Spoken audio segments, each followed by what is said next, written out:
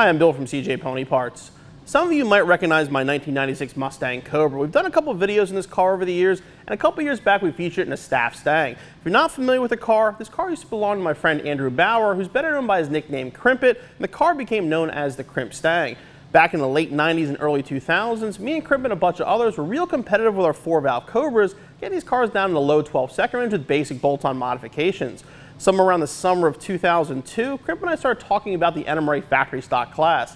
Looking at this class and look at the modifications our cars had, we knew we could actually be very competitive with a few small modifications. So late in the summer of 2002, we hatched a plan to build our cars and run factory stock in 2003.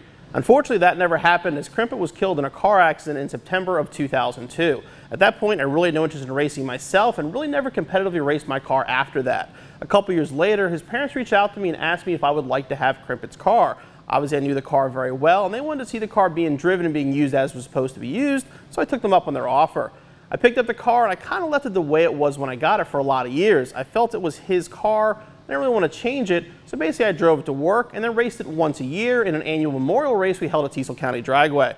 This last year, though, I started getting the itch to make this car a little bit faster. I mean, the car's been running the same low 12-second passes for like the last 13 to 14 years. I realized it was time to do something with this car, make it faster, make it more competitive with some of our friends' cars. And I kind of started thinking I could kill two birds with one stone, make the car faster and also build it for NMRA factory stock. So this is our new project Krimpstang. We're going to take Krimpit's car and turn it into an NMRA factory stock race car.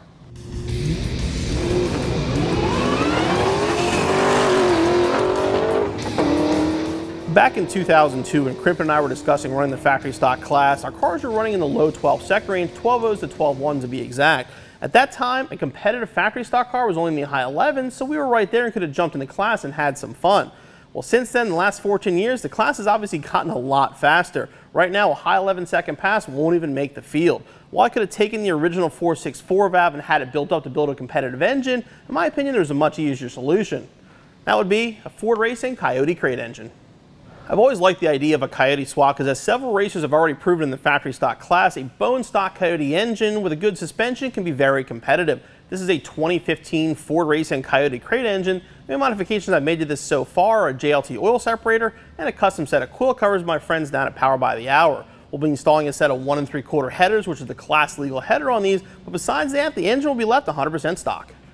Now, I've already done a little bit of work in getting the car ready for factory stock and for the engine swap itself. Obviously, the original engine, drivetrain, all that stuff is long gone.